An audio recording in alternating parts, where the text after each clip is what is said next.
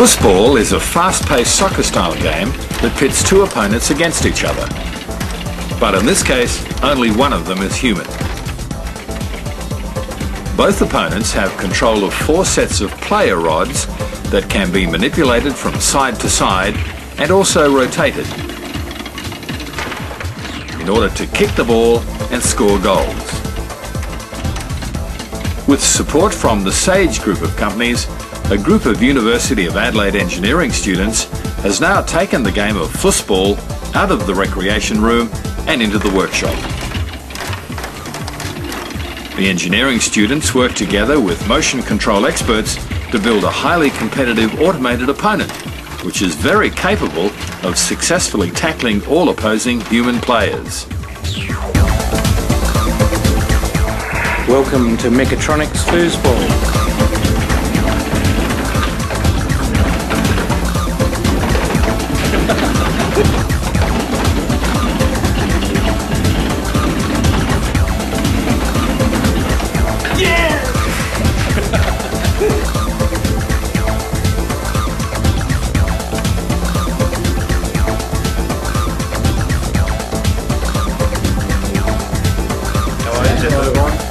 Stephen, how are you? I'm Greg. Jason. Stephen, good on you. Has it won any games yet? It wins most of the games.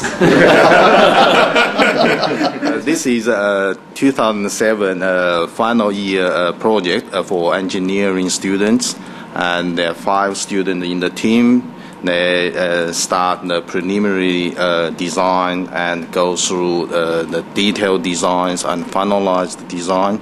This project is a mechatronics project. So mechatronics is a kind of discipline combined mechanical and electronical engineering together.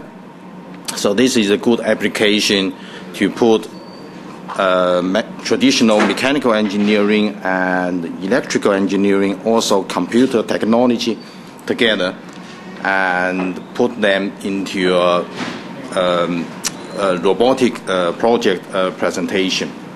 And so the objective was to basically take this game and automate it. So our objective was to start from scratch, take an existing table, modify it so it could be playable by the project exhibition. And the motivation behind this was basically to demonstrate the principles of mechatronics to students, and so it could be used for educational purposes. We're looking forward to seeing it used in the SAGE Didactic Centre. Oh, it's actually reading the values all the time, that it only acts on the values when it's in the running state. If the lid is opened, or if you press the stop button, it goes to the pause state, which is, it just halts the movement. During our testing, we discovered a crazy mode.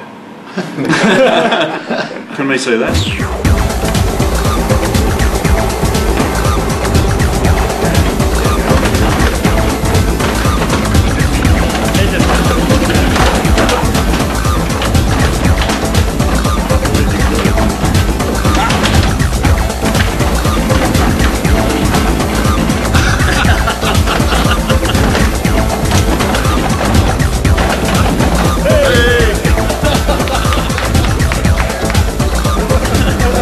On the software section, my section was mainly the decision making within the table, the artificial intelligence behind it.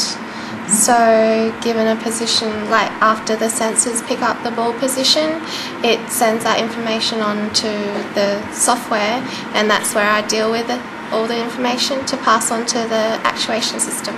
The most challenging part of the software section was to get all the classes organised and clearly define what should be handling each module, like breaking it up into modules, and so getting also the AI in it, what each player should be doing and how they should handle the data. It was a really good experience just to see it from a concept at the beginning of the year, just testing it out, proof of concept, and seeing it throughout the year go from like hiccups to other roadblocks and overcoming them to a final product.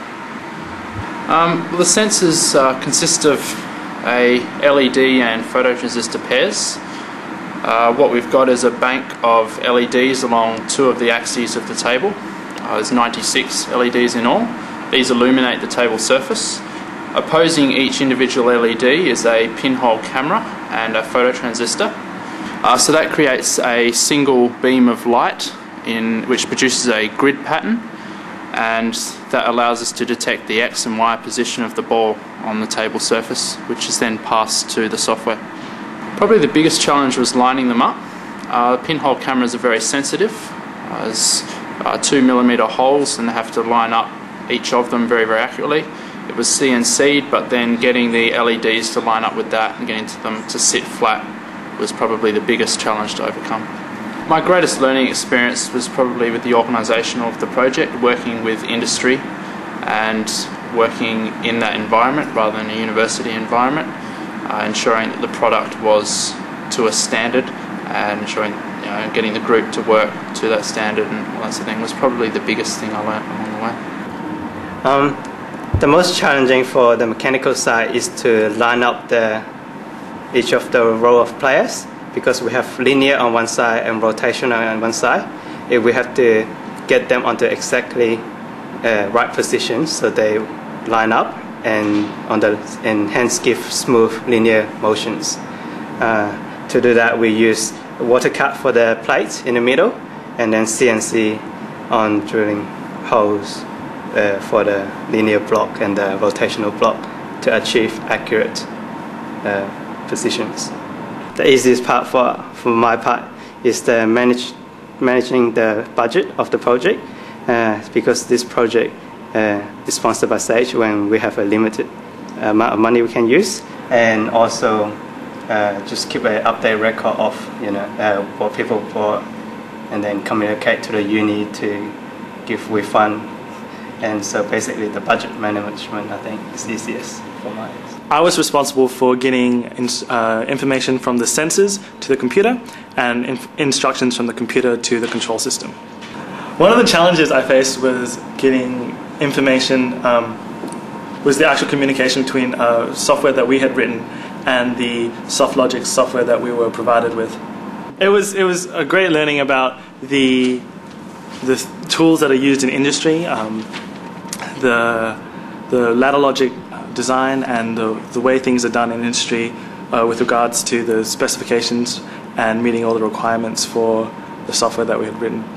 It was great working at SAGE because I got to see what happens in industry, and also using all the tools and resources available was a great experience.